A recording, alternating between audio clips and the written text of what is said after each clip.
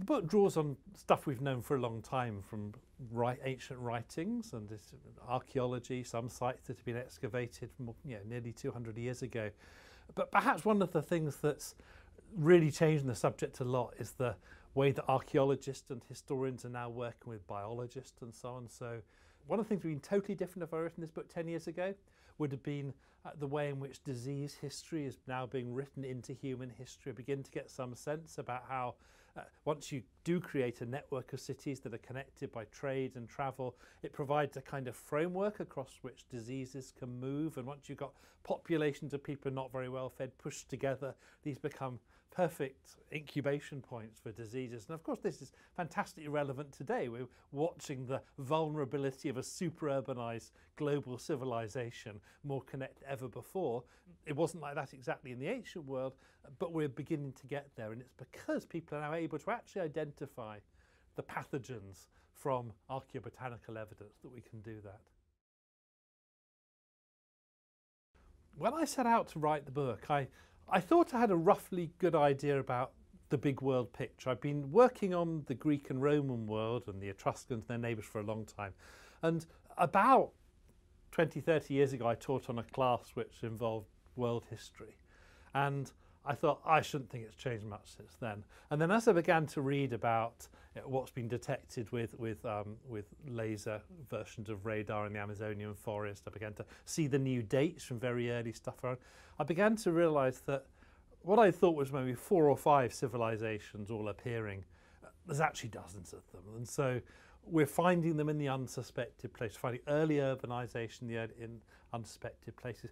We're beginning to spot the failed experiments too, because people clearly tried to build cities hundreds of times, and often they last a generation or no more because they're very fragile and people don't always design these things well. So we're beginning to get a sense of how many false starts there were, and that's completely new as well.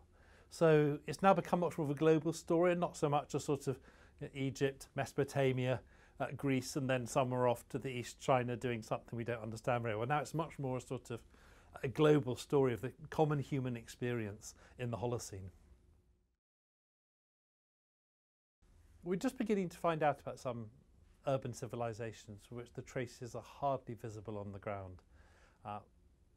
Perhaps the most exciting new discoveries in the valley of the Amazon, which people had traditionally imagined was sparsely populated forest until the arrival of the Spaniards and others in the 15th century.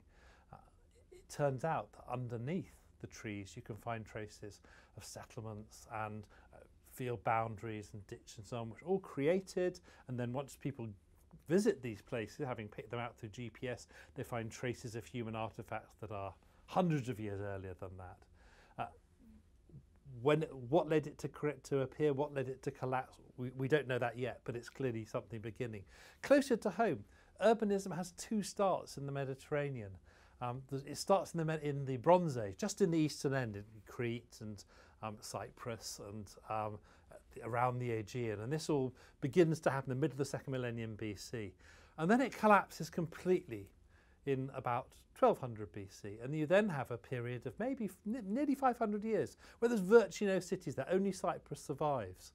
And they're doing other things. And then when cities appear again, in what we call the beginning of the Archaic period, they look really different. They're no longer built around a palace with a king and a priest and so on, and it's now much more about the development of citizenship.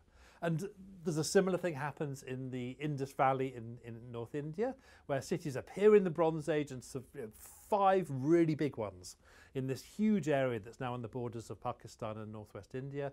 And they last for centuries and then they just vanish completely. And when cities appear again in India, it's hundreds of years later, and it's actually over in the northeast India, not northwest. So we're beginning to see these sort of early but now lost versions